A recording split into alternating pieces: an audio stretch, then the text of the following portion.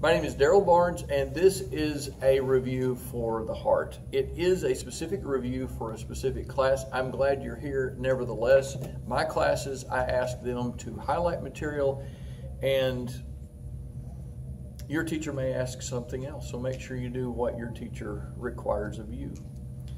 Where is the heart located in the chest? It is called the mediastinum. When we say that the heart points down and to the left, what is the pointy part called? It is called the apex. What is the top kind of back portion of the heart called? It is called the base. The two top chambers that pump blood down to the ventricles are called what? These are called the atria. On the external surface of the heart, there is a sulcus called the interventricular sulcus. It roughly divides the right and the left ventricles. This is the location of an anterior descending artery. A lot of times in those people that have a heart attack, this is the one that gets clogged in those people. About how much percent of your blood is contained in the veins? 70. Roughly 70%. When we talk about the different circuits that are supplied by the heart, remember the pulmonary circuit is supplied out of the right ventricle. So what circuit is supplied out of the left ventricle?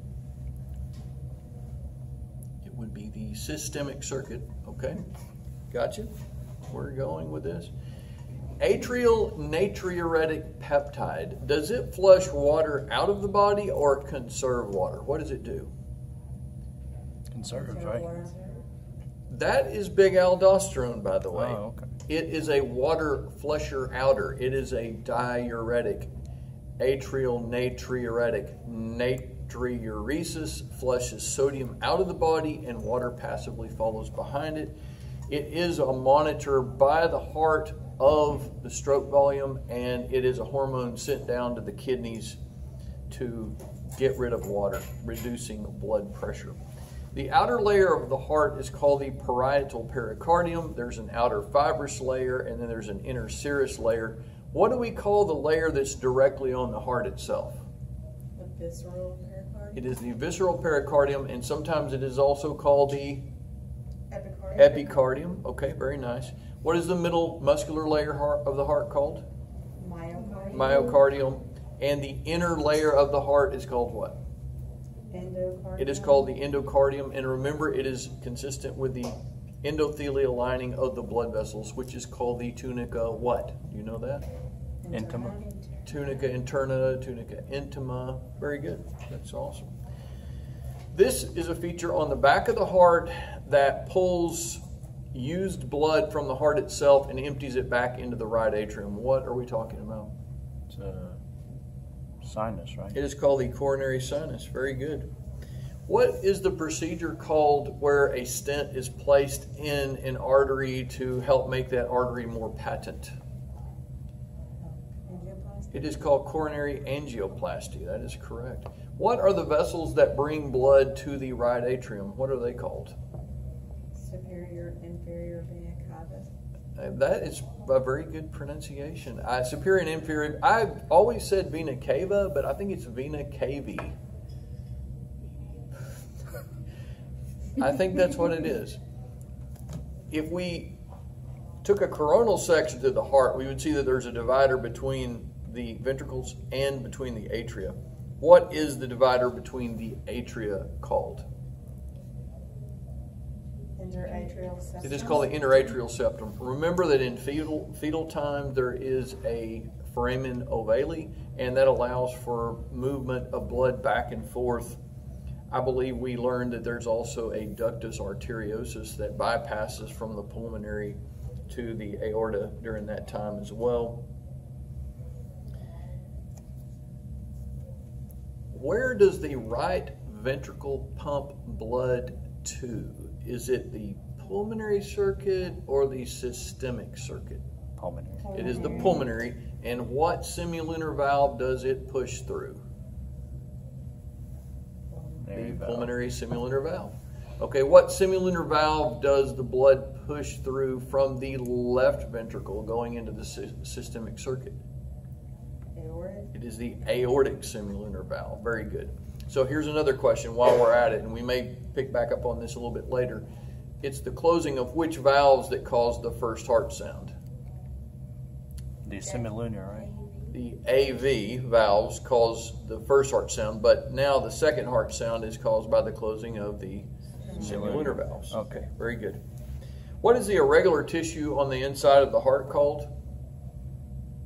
Everybody say trabeculae carne. Trabeculae carne. And what is the type of muscle that holds the chordae tendineae so that these valves don't prolapse backward? Papillary. Papillary muscle. Very good.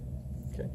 The tricuspid valve is on the right. The bicuspid is on the left. What is another word for the bicuspid valve? Mitral. It is called the mitral valve. Very good. What feature is in the right atrium that helps set the pace of the heart? It is the SA node or the pacemaker. Also remember that when we look at a cardiac action potential, that sodium does come in to depolarize this, and potassium attempts to go out to restabilize the membrane potential, but there's an ion. I have a question mark on the board. There's an ion that begins pouring in that keeps the heart from repolarizing quickly. What is that ion? Everyone said calcium. Calcium.